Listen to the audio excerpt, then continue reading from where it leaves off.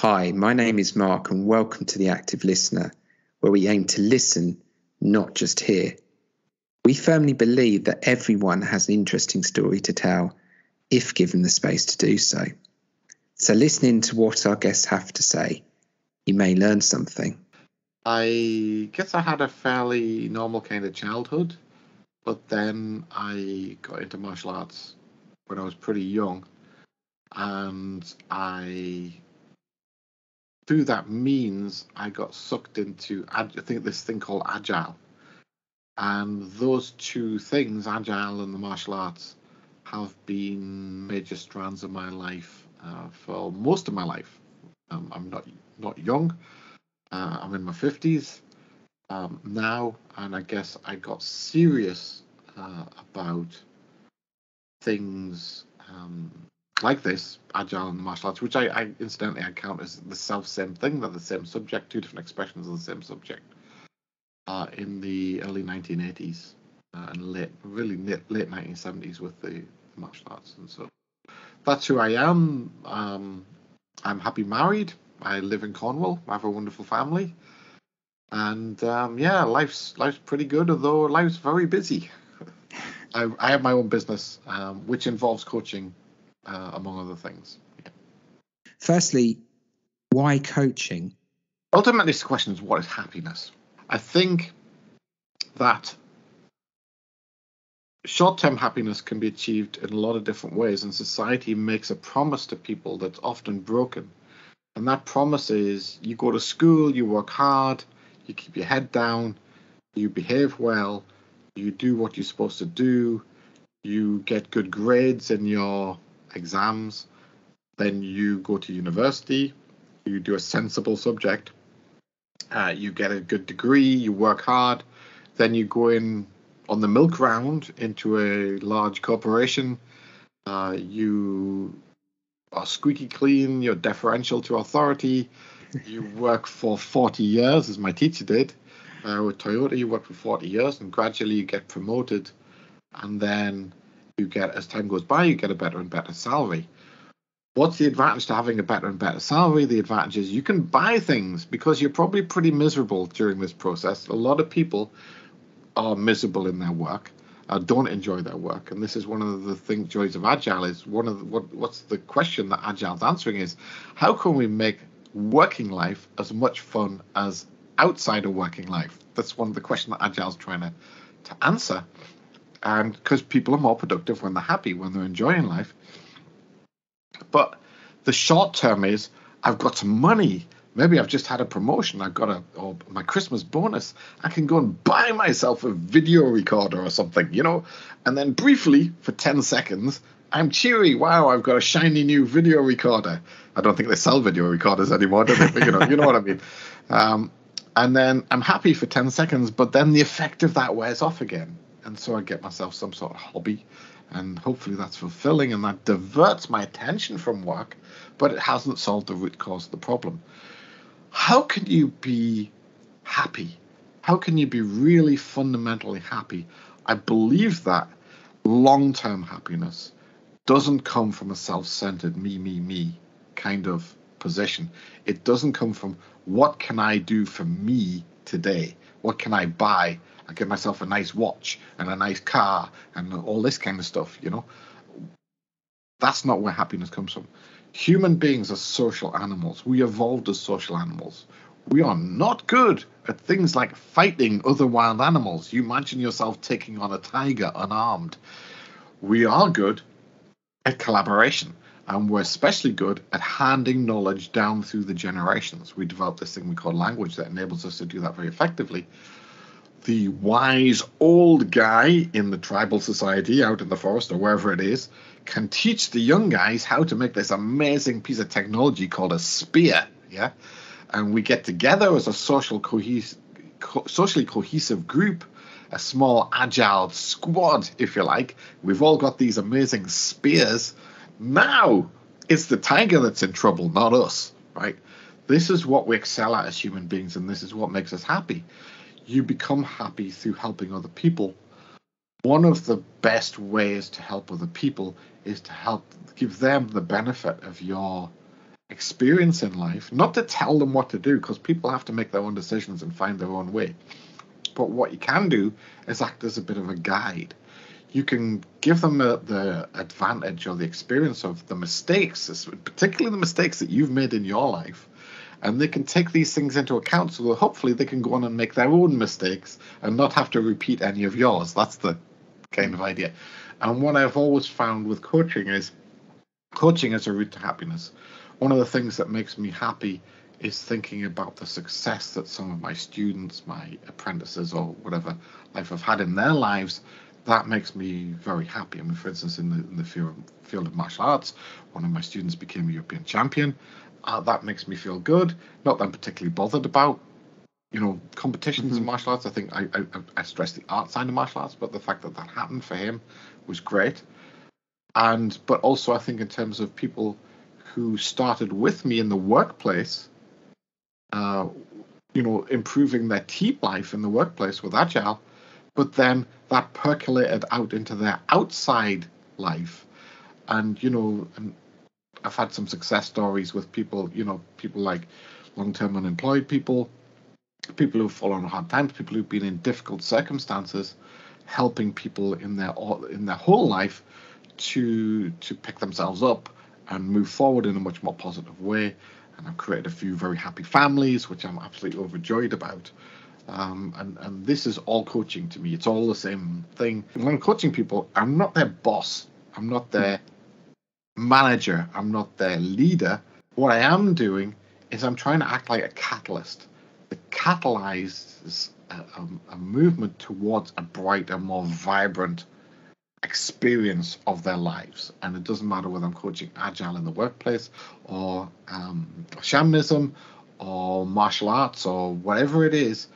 Ultimately, it's about human beings coming together in productive relationships, win-win relationships. Whether I'm working with a business partner, I don't. For instance, when my business has suppliers, I don't view them as suppliers. I view them as friends, and we collaborate together. And what I want to create, I want them to win out of the relationship, and I want my business to win out of the relationship. I'm always trying to create win-win situations with people where there is not a winner and a loser. My good friend Graham Barlow, he often says, you either win or you learn, but you don't do both. So a lot of these things are win-win situations if you approach them in the right way. You've learned, certainly in the martial arts it's true, you've learned far more through losing than you ever learned through winning. The problem with the workplace is you can't, do a submission on your CEO when he's not thinking right, So that's one of the things why I like the workplace as an area to test your agile stroke coaching skills, which is the same thing to me. Agile. What's an agile environment? An agile environment is one in which everybody is a coach. Every single member of the organization is a coach of some sort. Yeah, it's good for people who feel like they want to learn in life as a coach or as an agile practitioner.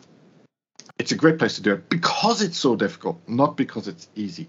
How would agile coaching, for instance, differ from other types of coaching? We hear about executive coaching, life coaching, and so on. What does agile coaching look like? There's sort of two levels of agile coaching. There's helping people to make their workplace a more vibrant, enjoyable place to work.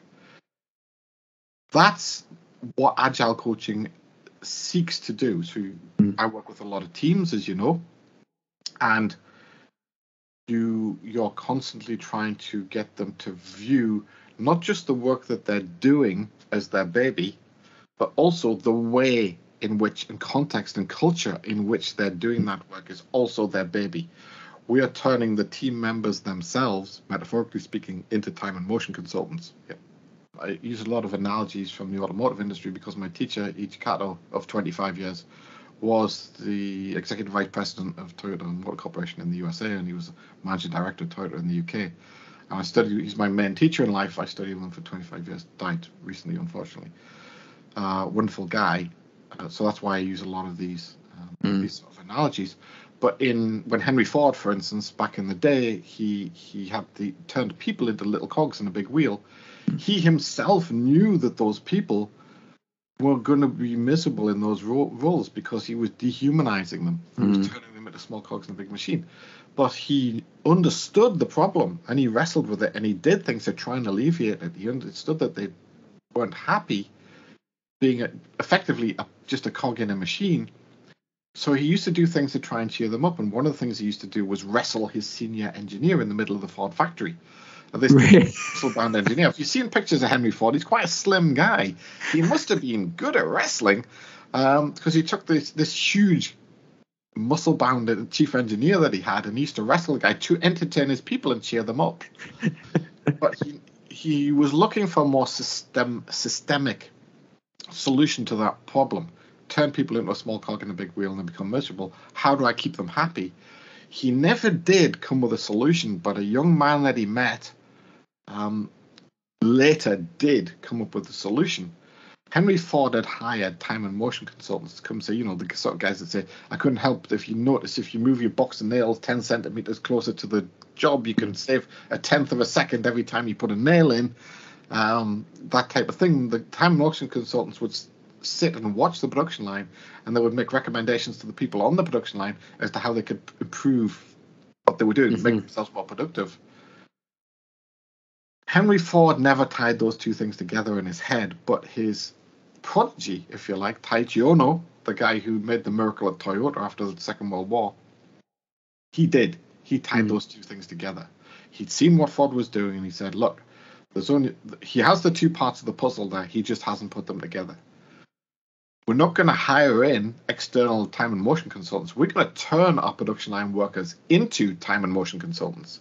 They are no longer just working on the work that they're doing. They're also working on the way in which they're doing that work. And they're working on our organization's culture, constantly trying to improve it. And this is what you're trying to do as an Agile coach at that kind of level, at the team level. But there's a more fundamental level. People say work-life balance. Yeah. One of the reasons why you hear that term so much, work-life balance, is the implication is life's more fun than work. Yeah. What I like to think with Agile, the more fundamental level of Agile is that there's a life balance. Yeah. That you make your work such an enjoyable part of your life that you personally are getting a huge amount out of it. And in the most Agile organizations that I've worked in, I've certainly felt like this. In fact, the most Agile organization I worked in is the just coincidentally the organization that I stayed with for the longest. I've done a huge amount of different things in my career. 10 years I stayed in this place, which is a huge amount of time for me. And the reason I stayed there for 10 years is I never once woke up on a Monday morning thinking, oh no, I've got to go into work. That never happened. We're having such a blast, such a great time. I love the people around me, love the people on my team, love my boss, still do. He's Sebastian. He's one of the great characters in life. And like I say, I haven't worked for his organization since 2013. He still rings me up to this day to check I'm okay. Now that's an Agile boss, right? But like a lot of these organizations, they would never use the word Agile because they are. There's no reason for them to use the term. They're culturally agile. So at that different level, it's how can I get people's lives singing? And you can't tell people what to do. A lot of Agile coaches make the mistake of going in and just telling a team what to do. You can't even do that at the team level when you're just talking about the processes they're following, They have to feel that it's their baby. They have to feel it's their idea. So what you need to do is advise them in terms of, these are your options. But it's your culture. It's your team. You call your team what you want to call it, but you guys come up with it. I'm not going to give your team a name like the boring database revision software team. I think you should come up with a name like the Angry Tigers or something, One of the best teams I worked with in government were called the New Model Army. That's what they called themselves. They were a software team, but they called themselves the New Model Army after Oliver Cromwell's guys, They had a flag, those guys. They're super. Oh, wow. Love that team. Yeah. And surprise, surprise, they're the most productive team in the entire place, because they had that kind of culture. They had team games and all that kind of stuff, And happy people, Henry Ford knew this, happy people equals productive people. So often people say, how do we make our people more productive? Make them happy and people will naturally be productive. Human beings are naturally high-flying self-starters with great motivation. What stops them being that is bad management. And what I mean by bad management is command and control management, command and control style management, where the boss tells subordinates what to do. If you want to see if the culture in your organization is any good, just see how many times senior people tell junior people what to do, especially at a tactical level. It's okay with company-wide strategy, right? In a big organization, a few people at the top have to have a vision. Otherwise, nobody's going to be inspired, right? And they can communicate that vision, and that's what it's like, the light that shines on the organization, and people start pulling in that direction because of the great inspiration. Sebastian, case in point, yeah, and my teacher, case in point. But actually, most managers don't do that. They don't do visionary leadership. They're not good at visionary leadership. What they do instead is organizational leadership. They do manipulative leadership. They say, I want you guys to do this. We have decided that you guys will do this with this. Yeah. You want to kill productivity, carry on like that as a leader. One of the things we should have mentioned probably is I've been a senior executive in my career as well. So I've seen it from both sides. I have been a bad senior executive early in my career as well. And I went through that learning process of, making all the mistakes. If anybody wants a tip, if you're a senior leader and you want to see how to do it really, really badly, there's a program on the TV at the moment, it's quite famous, called The Apprentice. Just copy that. And I'll bet you, if those guys, Trump and Sugar, if they behave like that for real, in their real businesses, they would have been out of business long ago. They're putting it on for the cameras, and part of the problem is they're reinforcing public attitudes about what management looks like. And because certainly in this country, the majority of managers have never been trained in leadership. They've never been trained in management. They haven't got the foggiest clue how to do it. They just take the influences from movies like The Wolf of Wall Street and The Apprentice and all this kind of thing, and they think that's the norm. Yeah, the accepted status quo. One of the things I learned as a manager, I became a manager too early in life. I was very, very young. I was propelled into senior positions in quite big organizations way too early in life. One of the things that I learned is whatever way you want to do it, your gut reaction is almost certainly wrong. Almost certainly wrong. Like everything in life, you have to learn it. There may be a few great natural leaders in life, but I've never met one of them. Most of the ones that were what I would classify as great leaders became great leaders through their personal effort. They actively set out to become great leaders. In terms of what you actually do, and what I must say, because you are a very humble person, and just to let people know who are watching or listening to this, Damon has operated at a very, very high level in some very big businesses and organizations where he's come in as a consultant and really shaking things up. And if you're doing your job right, correct me if I'm wrong, often people dislike you at first, but then end up loving you, or maybe it's the right some people do. Some of them.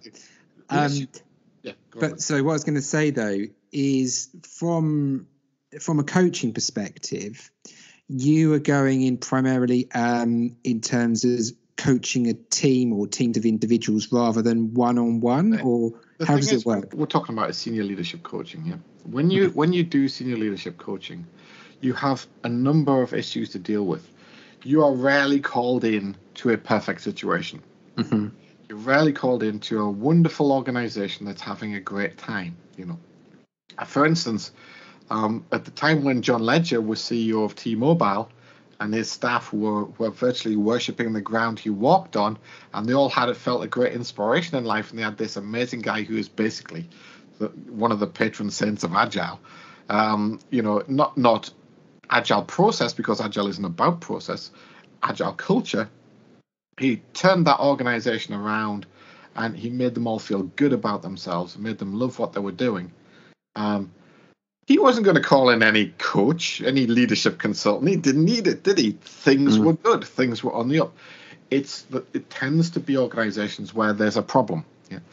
And in command and control organizations, the perception, in very hierarchical organizations, the perception of where the problem lies is often not where the problem lies.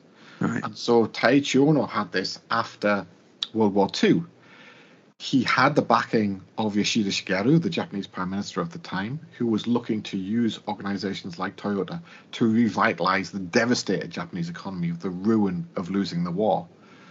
And Toyota were up against competitors from the side who'd won the war. It was Ford and General Motors. They'd just won the war. Japan had just lost. How can we compete against those guys effectively? Well, one thing we definitely can't do is twiddle around the edges with our processes. Yeah, we can't turn our people into better cogs in a machine. That's not going to work. We need a different approach. So rather than working on our processes, let's work instead on our culture and improve the culture of the organization and turn people into what my teacher calls spirited people. Yeah, spirited teams was what he was always after.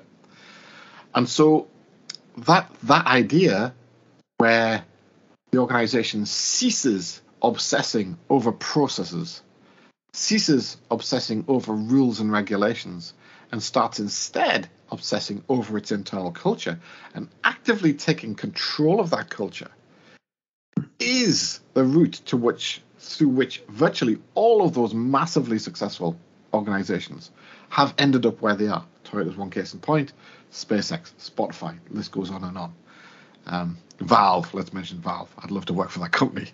The issue is that culture in a very hierarchical organization, an organization that's already hierarchical, already command and control, is used to senior people being involved in tactics, happens again and again and again.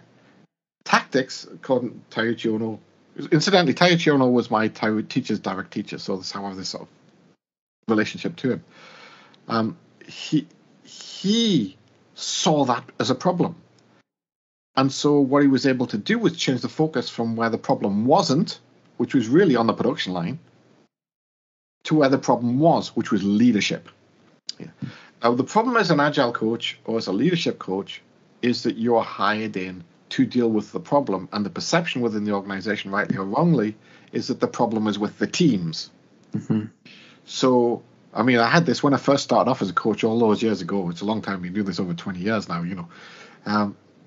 All those years ago, I get called in, have a look at the teams, see what the problem is. What's the problem with the workflow? Re-engineer the processes. Tell them what to do. And you look at the teams, and maybe there's one or two things that can, improve on, But then it gradually dawns on you. I remember my very first consulting contract. It gradually dawns on you. The problem is not the team. The problem is the guy who's just hired me. Yeah. How do I deal with this situation? It's such a difficult position to be in because the perception of the person where the problem lies, it's a leadership problem, is that the problem is with the team, not with them. The leader typically hasn't had any leadership training and has got into their position through circumstance, through happenstance. Maybe somebody liked them, somebody senior liked them and promoted them, that kind of like hires like thing. Mm-hmm. But they didn't become a leader because they wanted to lead. They didn't wake up one day and say, I want to learn how to lead people really well. That never happened. They actually have no interest in leadership, a lot of them. Not all of them, but a lot of them have no interest. And even if they do, they have no outlet to pursue that. Yeah, I think the situation's slightly less bad in the States. I worked in New York years ago, and I found the leadership culture of the States to be merely bad, whereas the UK is really dreadful. So the States has one up on us as far as that goes. But in general, I mean, there's exceptions, of course. But it's very, very easy. As a leader, if you're a leader in an organization, it's very, very easy to tell whether you've got it, you have developed yourself and your colleagues. Your colleagues, what I mean is the rest of the senior leadership team. When they see you, do your colleagues, your juniors, do they light up like a torch? Do they beam from ear to ear when they see you? Yeah. If they don't, you've got a problem. Because people like to see somebody they don't see very often. But that's again another difference with the culture.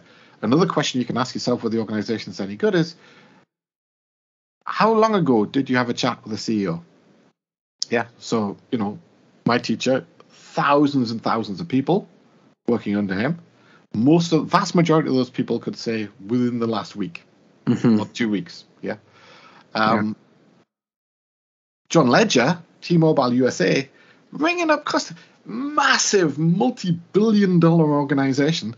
He's ringing up customers to deal with their issues personally from his CEO office. That's a great leader. because he cares about what people think of the organization. And if there's a tricky problem that the call center or whoever can't handle, he'll deal with it. He's quite happy to ring customers up. Now, I'll contrast that with what I've seen in some institutions where not only do customers not hear from the CEO of the organization, but very often the staff don't either. One particular government department, I won't mention it, I worked in there for over 2 years and I never met the CEO. And it wasn't like I was in a small branch office. I was in the main office. Yeah. So let me ask you a question. You're talking about a situation where you've been contracted to come in, shake things up, make a difference, and that's based upon a perception by those that are hiring you that it's one thing, namely probably the workforce. Process, because that's what they understand. The process. Okay. So the thinking process. You come in, do that, and then you find out what you expect or have learned to expect, that actually it's actually culture that needs changing and dealing with. But that perhaps is going to be, or is Here's probably the going problem to be. with that. How do you go about that? Well, here's the problem. Let me explain the problem before you talked about the 20 years of pain I went through to figure out how to go about that. Here is the issue. One of the reasons why in these unhealthy organizations they talk about process all the time is, and they think the solutions, it's like the solutions change our processes. What's the question? I said this to some senior people didn't go down too well. I said, look, you guys have been changing your processes for 20 years or 30 years or 50 years, and you're no more productive now than you were when you started, despite all that constant change of your processes. The issue is that they talk about things outside of themselves. Because they're in an environment, and they're in what I call a cold environment. They're not in a warm, nurturing environment. They're in a cold environment. And they're always worried, they're always looking over their shoulder in a cold environment. What if I'm not needed? What if I'm part of the 2% or 40% of cuts that are coming down the line? I must protect myself. How do I make this particular leader who's well-placed like me and show that I dislike that other leader who they don't like so that they'll promote me? This kind of stuff. All those kind of issues that you get in cold environments. They put a suit of spiritual armor over themselves. They hide their heart and they do what they think is the best behavior they can do in order not to get themselves in trouble. And it tends to be that way. It tends to be what's not going to get me in trouble, not what's the best thing to do for the organization. And often in these organizations, those two things are in conflict with each other, which is why organizations that talk about innovation all the time, our value is to innovate. We innovate, and they don't innovate. Yeah, they don't innovate because human beings are naturally innovative unless they exist within a fear culture and they're frightened to change anything. Yeah, in case they get in trouble. Yeah, how are people going to innovate within a fear culture? The issue with culture is when you start to talk about it. And have I ever upset some very senior people talking about it? Culture is not something outside of you. It's part of who I am. My culture is part of who I am. It's something I identify as. You start criticizing my culture, you're not criticizing me personally. You're not criticizing some workflow that's outside of me. You're criticizing my behavior. And this is exactly what Taiichi Ohno did. He came down on the senior leadership of Toyota like a ton of bricks. And he totally flipped it. Previously, during the World War II, screaming orders in your subordinate's face and they just kowtow type of culture, which is what Toyota had before him. It was like subordinates probably not even allowed to speak, let alone anything else, And he said, right, we're going to turn this on this head. We're going to be really nice to our staff, our production line staff. Those are the guys who do the work. Those are the guys who bring in the work. The franchise dealerships and all that kind of stuff. Those are the guys who bring in the work. We're going to be really nice to those guys. Who are we going to put the pressure on? Who are we going to make come up to the mark first? It's our senior leadership. And one of the things he put a stop to super fast was what I call ivory towers meetings. That's where a bunch of seniors get together in an office and without any information coming in from the outside, they make a bunch of decisions that then some other person sends off and delivers to the troops. Yeah. Not only that, when they do want some information, which isn't very often because in these organizations, they all tend to be dead opinionated on the basis of nothing other than their opinion. They have to have somebody else to bring a message of what's called a report to them from the troops. Then they read the report, maybe, or maybe they can't be bothered because they're so important. And then they make their decisions based on this report. But the problem is that person who's bringing the report is in a fear culture. They're terrified of telling them the truth. So they massage the report so that it's not representative of what's going on. And this is why this sort of vicious cycle perpetuates itself, because ultimately Agile is personal development. What kind of personal development? It's everybody's personal development, because in an Agile organization, everybody's a leader. But in a command and control organization, everybody isn't a leader. We call it the rain dance organization. You know, they're fiddling around with the dance all the time, but it doesn't make it rain. Yeah. The problem in a command and control, the biggest part, this is like the 80-20 rule. 80% of the problem in a non-agile organization lies with the senior leadership. 20% lies with the rest of the organization. So where do you start? You start with the 80% of the problem, because it's not 80% of the problem is with 20% of the people. Yeah. But that's not where they start. They start grassroots, and that's why it fails. And you get what's called wagile or fragile, fake agile, where they dress up. They're like dressing up as soldiers. They're marching up and down the square. They put their uniforms on. They polish their guns and stuff. But they haven't got a clue how to fight. They're not soldiers. They're pretending to be soldiers. And that's what happens in these command and control organizations, where the junior level of the organization goes agile as a test, in inverted commas. Let's test it with those junior teams, see if this agile process methodology works. And if it does, we'll be convinced to try it with a few more junior teams. Yeah, but that completely misses the point, because Agile is not about the processes that junior teams use in a command and control organization. It's about the behaviors that senior leaders exhibit in a command and control organization in order to command and control not the processes and the tactics, but the culture of that organization into a more healthy place. And in a command and control organization, in a hierarchical organization, only the seniors can do that. The juniors are not able, they're not empowered. And you hear this all the time in painful attempted agile implementations where only juniors are involved. We're not allowed. We can't do that. We have to muck around with the process. Product owners can't really be product owners. Scrum masters can't really be scrum masters. Team members can't really be team members. All this kind of stuff, because our seniors who aren't agile won't allow us to. Yeah. And so this is why I've always focused on the seniors, to my detriment in many cases. How do you start persuading them? Number one tip for anybody who aspires to go into agile leadership consulting: never, ever make the mistake of addressing them as a group. Don't get the company board together and start telling them what they've been doing wrong. Don't do it. You must do it on an individual basis. You have to get them one-to-one, and that's very, very difficult, because these people are also so busy despite not doing any work all day.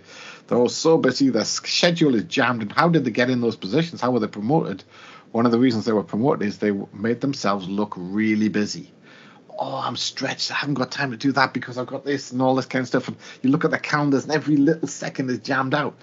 Whole week is blocked out with endless meetings. Productivity at the end of the week, virtually nil. It's those behaviors that need to change. It's those leadership behaviors. It's not that there aren't other things that the organization needs to change, that it's leadership culture, but none of those other things ever will change unless the leadership culture changes first. And that's why you have to start. You do it on an individual basis, and one of the ways to do it is just like I was talking about before, the work-life balance stuff.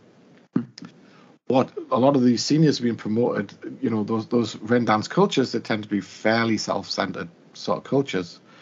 Selfishness pays in a lot of those cultures. I'm not saying there's a spectrum, isn't there? I'm just, I've just been called into the worst sometimes, because that's where there's the most need, right? That's why, this hugely important project is failing. Which is why we're not mentioning names, right? Yeah, absolutely not mentioning names. I did mention government, though, because not all government. I will mention names when government departments do well. So, for instance, Her Majesty's Land Registry in the UK. What a great government department. I love those guys, yeah. Anybody wants to work at the Land Registry, one of my recommendations, I love those guys, yeah. It's about personal development. But the bang for buck, and it is for everybody, it's about how do I make myself a more vibrant human being in the context of the work that I do, in the context of the life that I lead. In terms of the people in a hierarchical organization that's large, the vast majority of the benefit of that organization, people personally developing themselves to be more vibrant human beings, unfortunately, the vast majority, because of the hierarchy, vast majority of the benefit will come from the tiny minority right at the very top of the organization. Leadership is everything in agile organizations. And like I say, organizations that already are agile, they have a very healthy leadership culture, and therefore everybody is a leader to a certain extent in those organizations. Great example would be the Special Forces down here, the Special SBS, Special Boat Service, who are based down here near where I live in Cornwall, incidentally, and quite near Plymouth. Those guys have a super healthy leadership culture, and everybody is a leader. Even the most junior person in the organization is a leader, because leadership means a different thing to them to what it means in these sort of hierarchical organizations. Ultimately, personal development. What is the personal development towards? The personal development towards is, how do I change myself in order to help other people create a win-win situation for everybody? In order to impact culture, it comes down to those one-to-one conversations where you can have... So careful, mate. And unfortunately, you also have to tailor it to the individual. That's why I say get them separately. One of the things that a lot of people don't know in these unhealthy sort of hierarchical organizations is the senior leadership teams tend to not trust each other. And they won't talk openly when the others are there. So that's no way to lead an organization, is it? I would like to contrast that with the senior leadership of the most agile organization, team of the most agile organization I ever worked in, who used to shout and scream at each other in public, throw things at each other and all sorts of stuff, and have a lot of fun together. And there was never, for instance, a board. I remember this team. There was never a board meeting that went past. But immediately go and explain everything that we'd gone through to the organization in detail, not keeping any dirty washing, hidden or anything like that, and do it spontaneously. Never ever did we vet what came out of our mouths through some sort of internal comms department, because there wasn't one. I remember I did a I won't say who for. Not a government department, an institution, and I did a introductory video about Agile. It was about 25 minutes long, and it had to go to the comms department, and it ended up being 5 minutes long. The amount of stuff that got sent, there's 20 minutes worth of censorship applied to it. That particular organization is the worst place that I've ever worked in my life.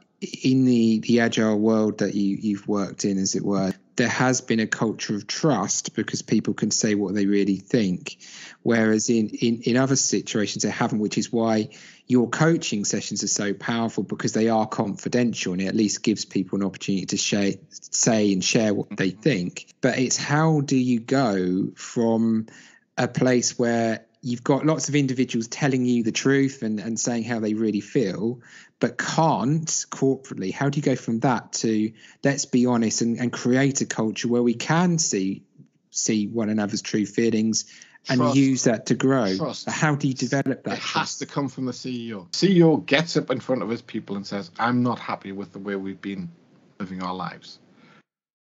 I trust you guys. I'm going to work with the rest of my senior leadership team, and what we're going to do is we're going to try to devolve as much decision making about what's tactically important in our organization to you guys as we possibly can. We're going to stop making those decisions for you because you guys are awesome. We trust you implicitly. What we're going to do instead is spend our time more on what we should have been doing all along, which is coming up with a great vision for our organization that inspires not just you guys, but our customers as well. That makes them feel good about them, makes them want to get up in the morning, and have a happy day, We're going to paint a picture. We're going to work hard together, paint a picture of an emerald city out there in the future.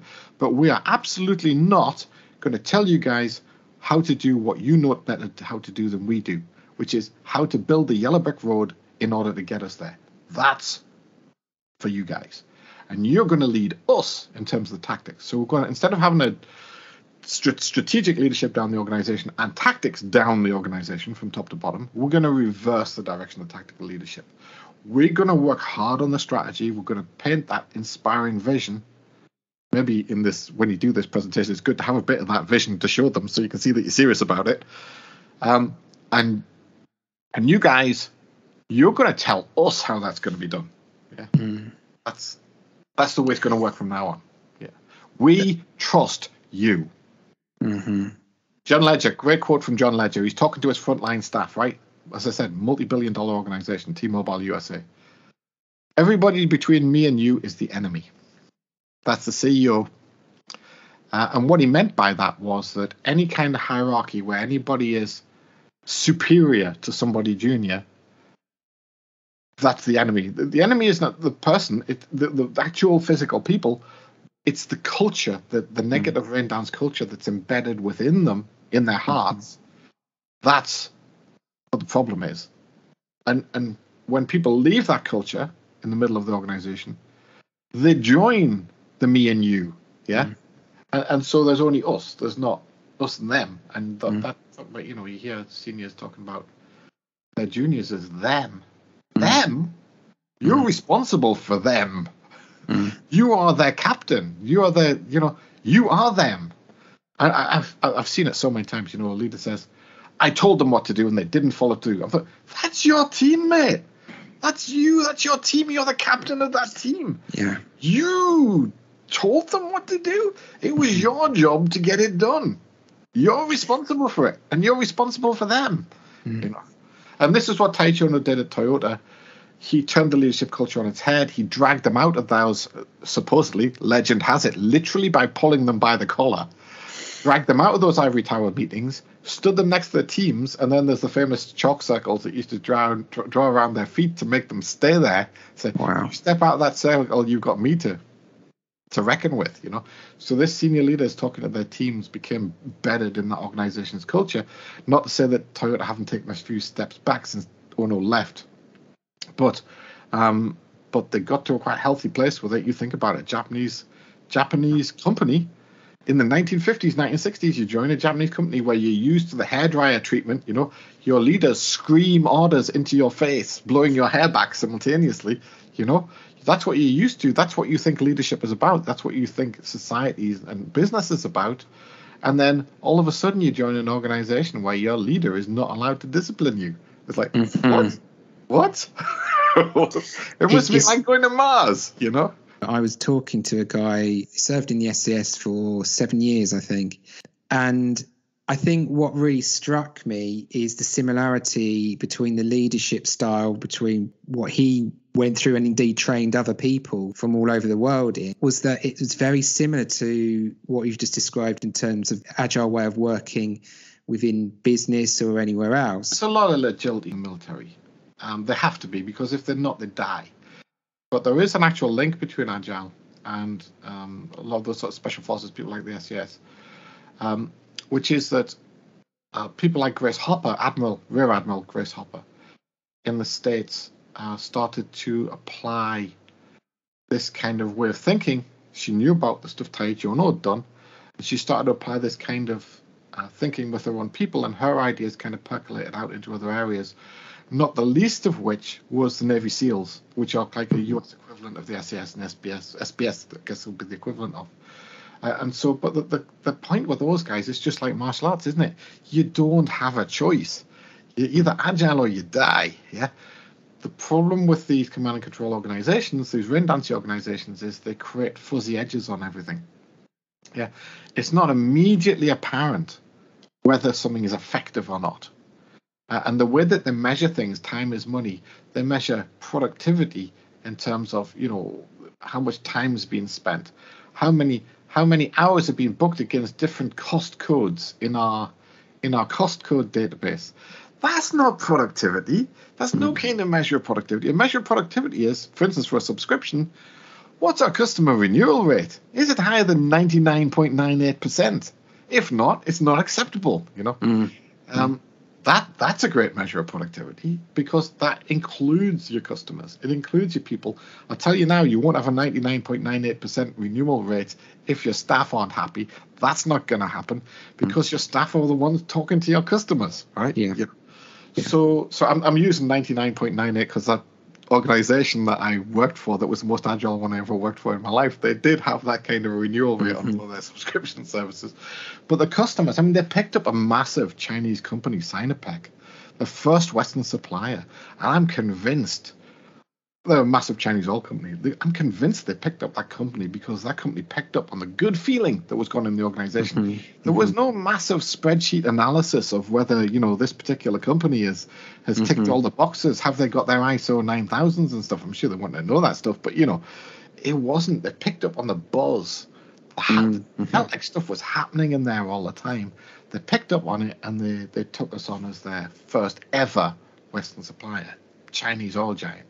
There is absolutely loads of stuff that you could be sharing, stories, and I know from previous conversations, and I've had, as you say, I've had the privilege to work with you. We're just scratching the surface, really. But before we wrap up, your proudest achievement? Oh, my family. I love my family. I'm very, very happy in my family. A particular lady that I married was somebody who I desperately wanted to marry, to make a family with. Not sure she was so keen on me when we started off. But so my family is my greatest achievement. But also my students. Like I said, I've mentioned, I was a student who was European champion in martial arts, and I had several actually people who were down on the luck, especially people who are long-term unemployed. One of them I hired, and now he's the leading technologist in a cutting-edge organization. Having had no experience of anything really in life, and being very timid and shy, and now he's a great life, great family, lovely family, and just doing really well in life. Agile can help you way outside the workplace, man. I tell you, that's one thing. I also privileged to have worked with you, Mark. It's been a great and interesting interaction. And also some of the people that, like yourself, who I've met in the various different bits of work that I've done, and we strike up these kind of friendships, and that are kind of vibrant, and we can do things like this. That great achievement in my life. One of the things that I know will be my greatest achievement is when I'm on my deathbed. That I know already I'll be lying there with no regrets, none whatsoever. I've done the traveling I want to do, but I've traveled the world. I've seen a lot of the things I want to see.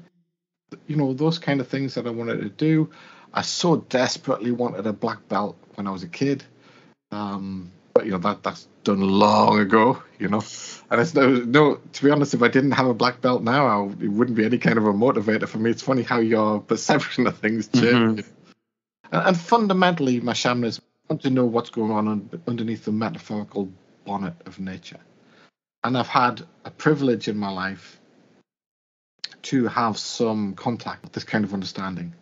And again, that's a great achievement for me. That was also the joy of martial arts for me. I love martial arts. I've been able to study a significant number of martial arts to quite an advanced level, more than 10. And if you can think of the things that I've done, like people making teams more productive, helping people to come together in win-win situations within the workplace to create a warm and loving and welcoming environment within the workplace where people genuinely care about each other and look out for each other and got each other's back. That's human beings coming together in productive relationships. Martial arts is the other end of the spectrum. That's how do you deal with human beings in conflict? The conflict has got to such a bad extent that somebody tries to kill you. How do you stop them? Yeah? But those I see as two different sides of the same coin. So another joy that I've had is to be able to look at this issue of human interactions from those two very different, seemingly different standpoints. But the lessons that you draw, the life lessons that you draw from looking from those very, very different vantage points are the self-same lessons. That's really interesting to me. That's another great achievement for my life. Wow. So if I was to ask you who was the person you most admired? Oh my goodness, there's a ton of them. There's an absolute ton of them. If you had to drill it down to one, Gandhi, or indeed... It have to be Gandhi. There are others. Maybe some people that a lot of people haven't heard of. Christian Rosenkreutz has been a huge influence on my life.